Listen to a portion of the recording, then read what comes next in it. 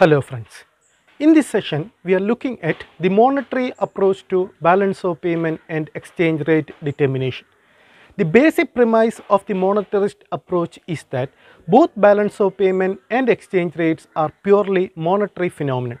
That is, they are determined by monetary factors. We will first analyze their argument with respect to balance of payment when both exchange rates are fixed and flexible. Follow up to see how the exchange rates are determined in monetarist school. Welcome to the video.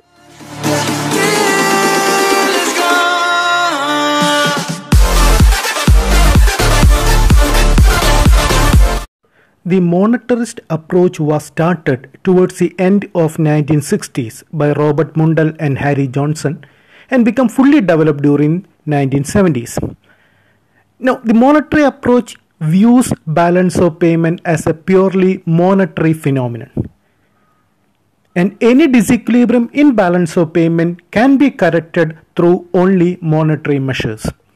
That is, money plays a crucial role in long run as a significant disturbance term as well as an adjustment in the country's balance of payment position.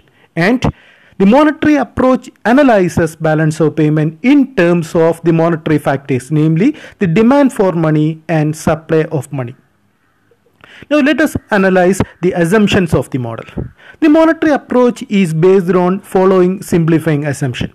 There is a stable long-run money demand function. We are going to see the money demand function. The prices are assumed to be flexible and markets are assumed to be prevailing perfect competition. There is an aggregate vertical supply schedule reflecting full employment, which is a follow-up of the perfect competition assumption. There is the prevalence of purchasing power parity theory and the law of fund price. We have already examined the significance of the law of fund price and purchasing power parity theory in one of our earlier sessions. That is, purchasing power parity is said to prevail so that the exchange rate adjusts to the ratio of domestic prices to that of the foreign price level. The output is determined exogenously. Now, following these assumptions or given these assumptions, we can examine the monetary approach of balance of payment and exchange rate determination in two ways. It analyzes the case of balance of payment when exchange rates are fixed and also when exchange rates are flexible. In both cases, the monetarist believes that there will be an automatic adjustment process. That is, balance of payment disequilibriums will be automatically corrected by the market itself without any intervention from the part of the monetary authority. We will start from the argument of the monetarist when exchange rates are fixed. Under fixed exchange rate system, the demand for money function MD is assumed to be positively related to level of nominal national income and is stable in long run as per the assumption. The monetary approach used the quantity theory of money to form its demand for money function, where MD is equal to K into P into Y, where MD is the demand for money, P is the domestic price level, Y is the national income or national output. K is the parameter that measures the sensitivity of money demand to changes in income, or in other words, K is the reciprocal of velocity of circulation. We all know that velocity of circulation is the average number of times one unit of money changes from one hand to another. But in the model, both V as well as K is assumed to be constant. So we have a demand for money function MD, which is a stable and a positive function to domestic price level and income. Moving to the supply function, money supply MS is equal to M into D plus F, where small letter m represent the money multiplier. But money multiplier is assumed to be fixed here. So money supply composed of two things. One is the D, the other is F. D is the domestic component of the money supply. D is in fact the domestic credit by the country's monetary authorities, or it is the domestic asset backings in the country's money supply. F, which is its foreign component in the money supply, represent the foreign exchange reserves in the country. So money supply equals D plus F, and this D plus F is nothing but the monetary base of the country, or what is known as the high powered money. The monetary approach believes that there will always be equilibrium between demand for money and supply of money. MD will be equal to MS. Whenever there are changes in the demand for money and supply of money, there will be automatic forces in the economy that will tend to correct it towards the equilibrium.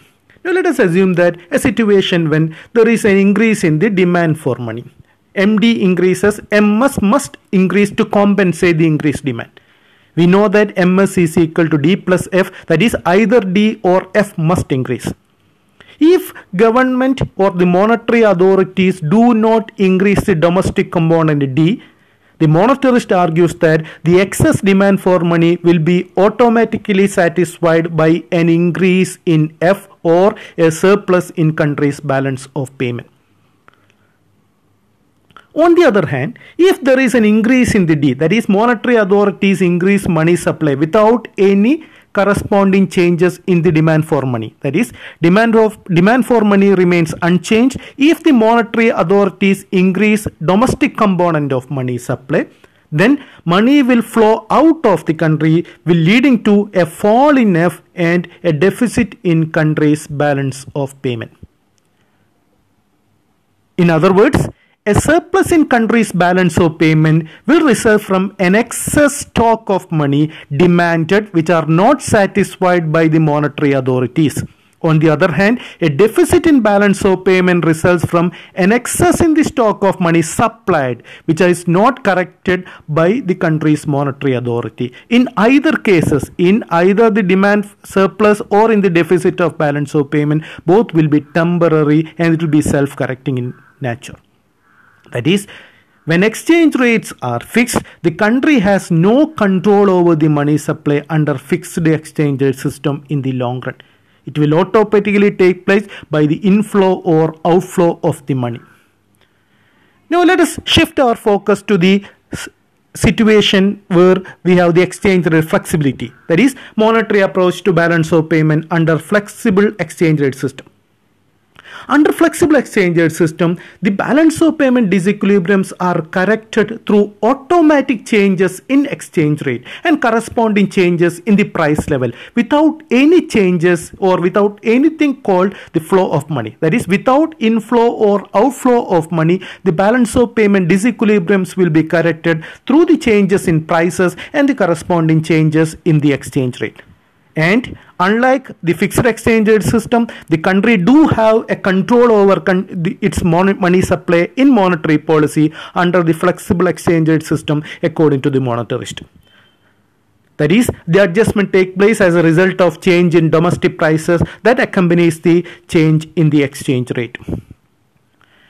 Now, a deficit in balance of payment will result from excess money supply, will lead to an automatic depreciation of country's currency, which causes domestic prices to rise. There will be an increase in demand for money and it will be automatically corrected. That is, the demand for money will sufficiently absorb the excess supply of money so that it will eliminate the balance of payment deficit. So corrections are automatic in the sense that whenever there is a change in the prices, it results into change in the demand for money and it will result to resettlement of the equilibrium.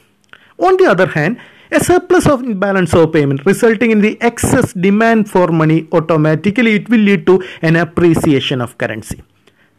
This will lead to a reduction in domestic prices, eliminating the excess demand. When there is a decline in prices, then demand for money will decline as well. So eliminating the excess demand for money balance and balance of payment surplus will be eliminated, retaining the equilibrium in balance of payment. So under flexible exchange rate system, the equilibrium is retained through changes in price level as well as corresponding changes in the exchange rate.